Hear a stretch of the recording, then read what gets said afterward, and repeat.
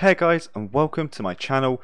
This is a quick video for anyone who's starting to learn Unreal Engine, especially after all the news with Unity. A lot of people are going to be coming over from Unity, so I'm just creating a quick video now to just highlight some of the videos I've made which I think will be most useful for you to watch to get started in Unreal and to start learning.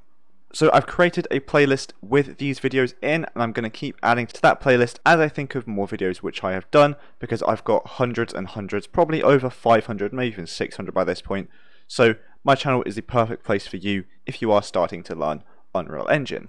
So right now I'm just going to list some videos which I have already thought of, and again there'll be a link to the playlist in the description down below. So I've got a video where I'm going over just how to start learning Unreal Engine. I've got one of how to set up character movement, how to use the enhanced input system, as that can be a little bit confusing, how to create an animation blueprint, and there's also how to set up a character from scratch to finish, and that is a mega tutorial, so that kind of includes everything I've just mentioned of setting up character movement, the input system, the animations, retargeting, and that also includes crouching, sprinting, all of that. So if you want a full video on creating a character, that one is perfect, and that's also beginner friendly as well, as all of these are.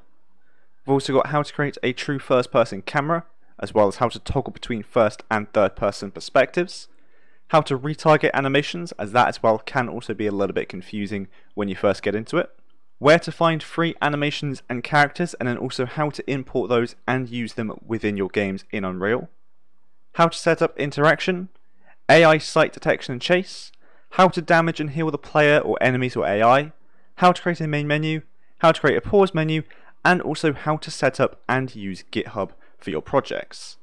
So that sounds like quite a lot, and I know it is, but that's kind of the thing with starting to learn a new engine, as you obviously know, is there is a lot to learn, but I feel like I've broken all of them down into individual videos for you to watch in nice palatable sizes, and I've been told many times that my explanations are very good to help you learn creating these mechanics, and also not just copy it, but to actually learn it so you can then use that knowledge elsewhere in your games.